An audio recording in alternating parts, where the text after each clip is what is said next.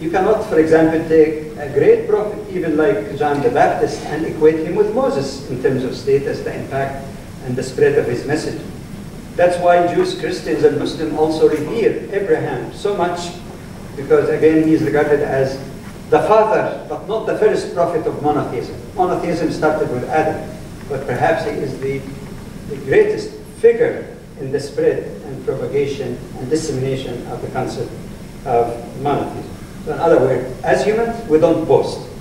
We said we believe in all of them as Allah. We don't make distinction. But if Allah chose, He's the creator, to assign some prophets greater role than others, but all of them to be respected and accepted. Now, some people might raise this question.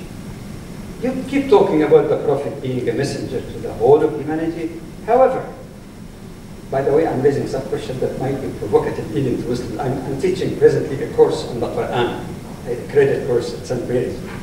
And sometimes I challenge people, including Muslims, by making statements that might sound too provocative to them. Okay? I sometimes use it, but it appears there is contradiction in it. How do you explain it? Well, that's my style. Anyway, sometimes academics speak a little different from preachers. They say, but if you look into the Quran, in fact, there's something that may contradict your claims that you mentioned earlier of universality of the message of the prophets to all of humanity. And they have ground for that statement initially. Because in the Quran itself, you find an ayah means a verse, that tell the Prophet, Allah command him, وَأَنذِرْ عَشِيرَتَكَ الْأَقْرَبِينَ, warn or invite to submission to Allah, your close relative. And then in another, it says, and maybe historically a little later, it says, so that you may warn the mother of villages, meaning Mecca, and its surroundings. And then when the Prophet was successful, that's what some Orientalists say, the Prophet as if he's made himself a prophet, self-made. So on one hand, he began with his family, but when he found some success, he expanded his vision and proclaimed himself to be a prophet for Mecca and its surrounding. But when there was greater success, later on, he said, oh no guys, I am the messenger of all humanity. Well, I'm not going to discuss the issue now of trying to indirectly accuse the Prophet actually of not telling the truth. That he made himself rather than receiving the revelation in the same way that Moses, Jesus, Abraham received revelation. I'm not discussing that. That takes about 1/3 of my course, or 1/4.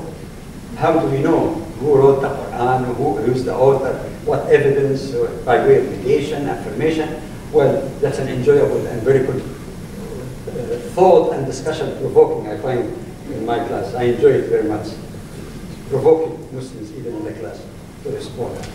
But aside from this, which of course is a contradiction with his profile as a person who is absolutely truthful to the point that his people gave him the nickname, even before he was prophet, the trustworthy, Al-Amin.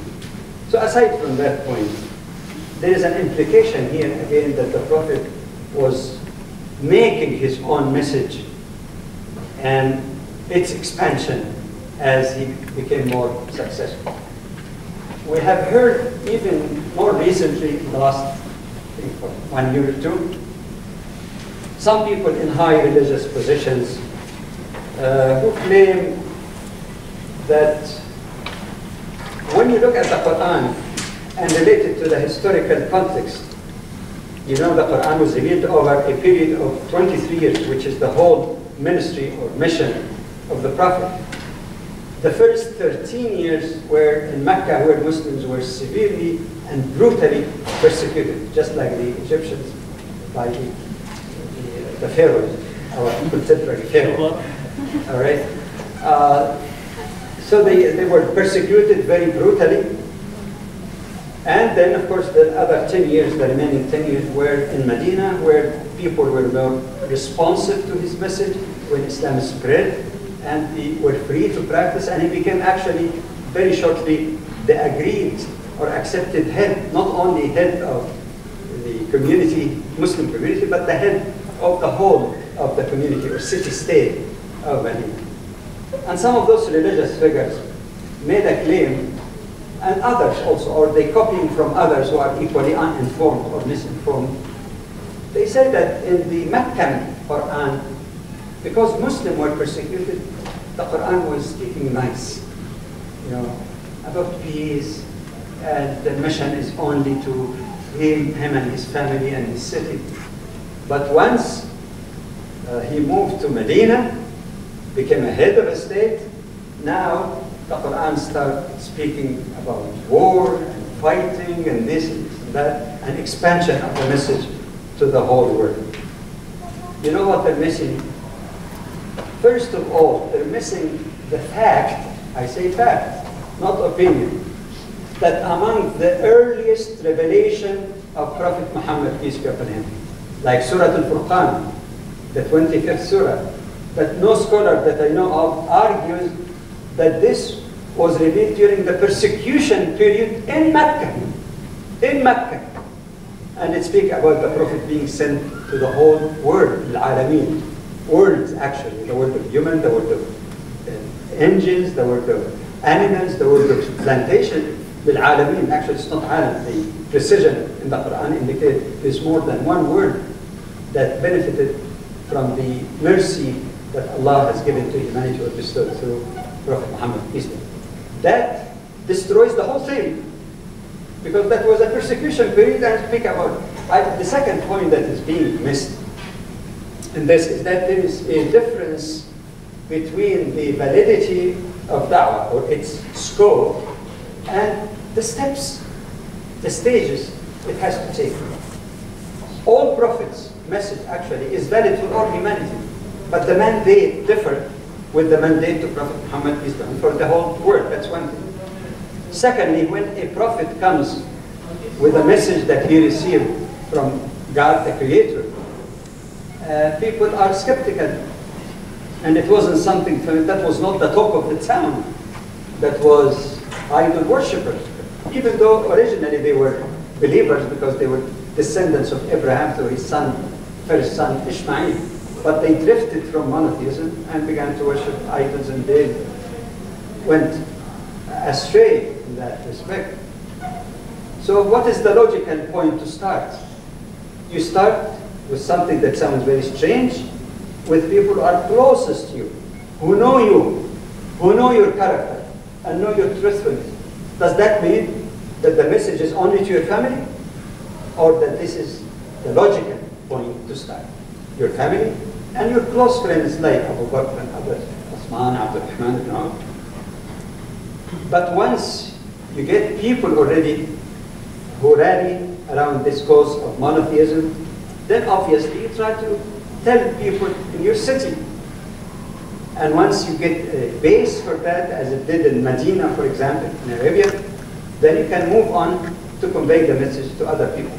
In other words, you don't just start from the top down. You have to go from, so the strategy or the stages of revelation or conveyance of the message varies without necessarily contradicting the fact that it is universal. But universal, are you going to use the Twitters and Facebook and CNN and CFF and all of that to communicate with 6 billion people? You have to start and then move on.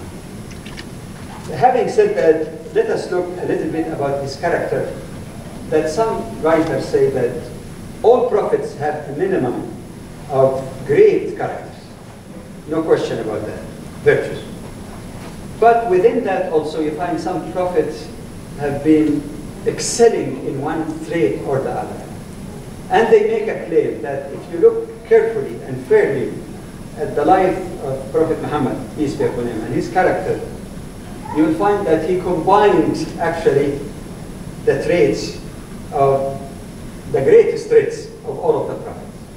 Example, we are aware, for example, of the fortitude and immense patience against all odds of prophets like Abraham, like Job